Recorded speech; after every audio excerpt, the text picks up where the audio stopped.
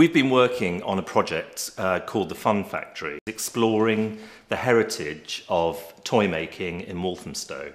We found out that Wells Brimtoy was based in the same road as the Limes, which is a children's and community centre, and we wanted to involve our children and young people in a project that would investigate and look at the history of toy making in the area.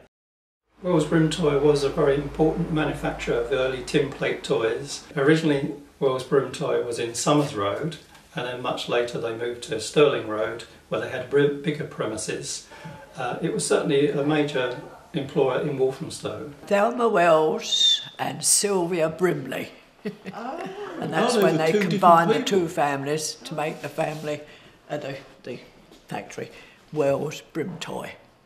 That's at Wells's, Wells Brimtoy, yeah. That was my first job. I got it because, well, my dad worked there and my sisters worked there, and it was a bit of a thing in the family base. Yeah. It was fair size, really, yeah.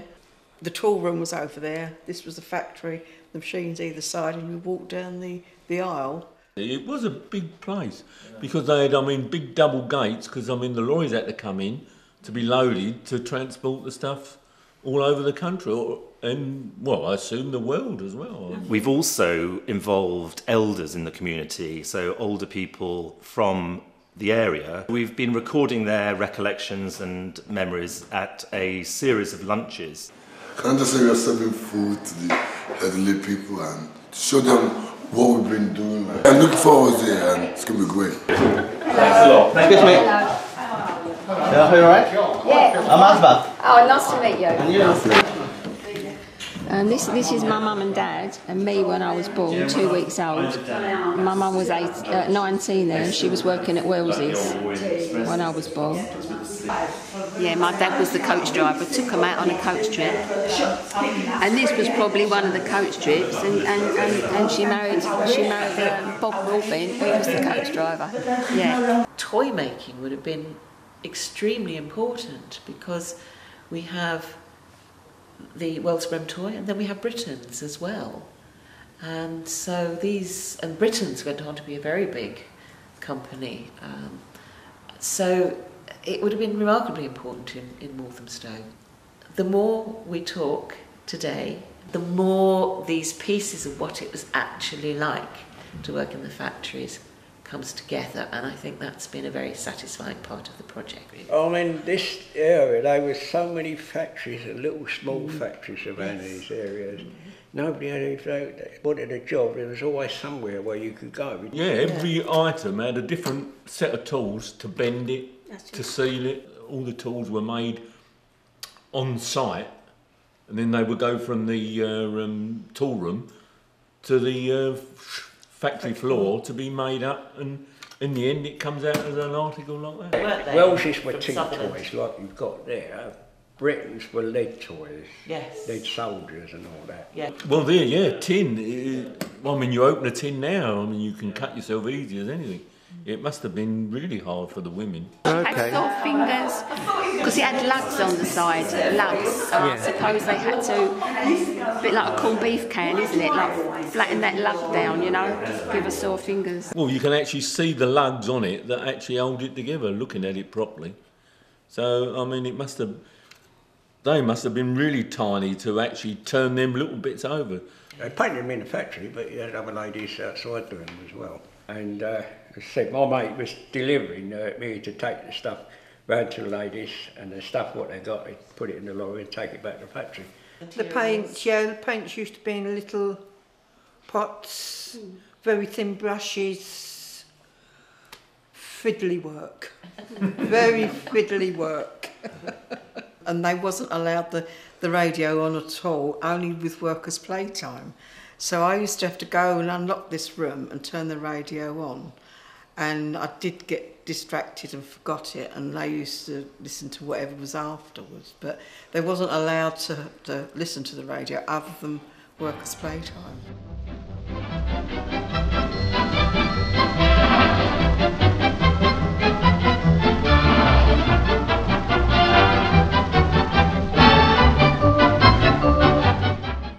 Wireless on, yeah, and my mum and her her friend Margaret Weedy that were very friendly. They might be working like over at each end of the factory, but they'd be singing along or whistling or waving to each other and they'd get told off, I guess because they weren't doing their numbers.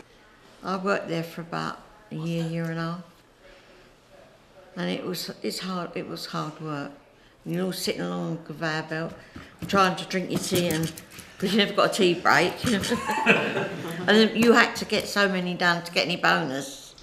So of course you never left your belt because you wanted to get the bonus. It wasn't a lot of money. So if it's not indelicate, what happened if you needed to spend a penny? Well, you had to put your hand up, like you was at school. Yeah, and someone would come along the conveyor belt, so each of you could go, and you was timed, no more than 5 minutes. They did have security checks, yeah, but... But you're dead. Oh, no, that makes me sound like a villain.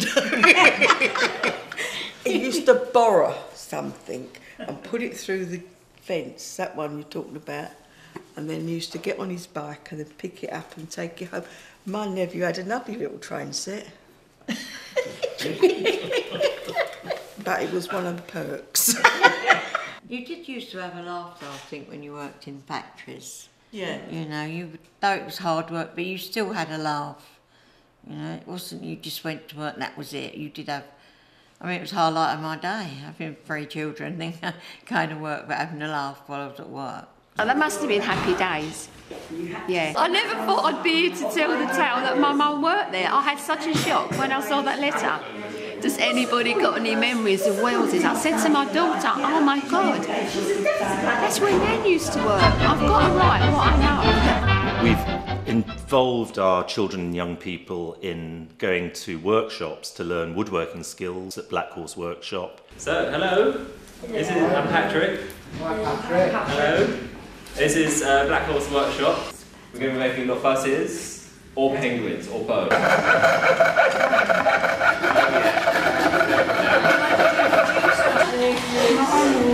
After we finish cutting up all the windows, we will sand them all down. After we sand them down to shape. Then after we sand them down, we paint them. What are you making?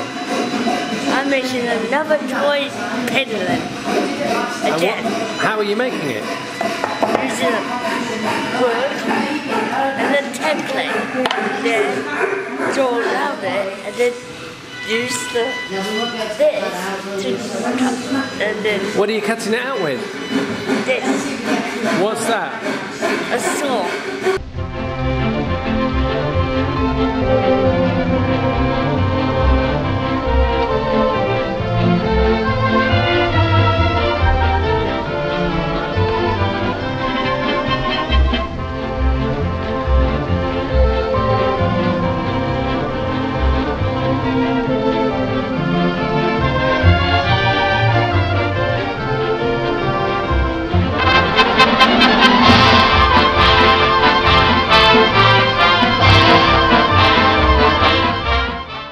Obviously this is a new education centre for us and this is the first time it's properly been put into use. So we were obviously a bit nervous about how the space would work. I mean, one comment that Patrick came out of, and I said, how did it go, how did it go? And he said they were the happiest people that I've ever seen, like coming out of they were like, unlike all the adult education where people are too worried about what they're making and whether they've done it right. And he said that there was just this exuding joy from people that you know, that they'd made something they were happy with, and that was really satisfying. Guess what? You only broke 1 blade this week. That's amazing. I think you deserve a big clap. It's a Strictly Come Dancing Penguin. Disco Penguin. Yay! Have I got little bunny ears? No.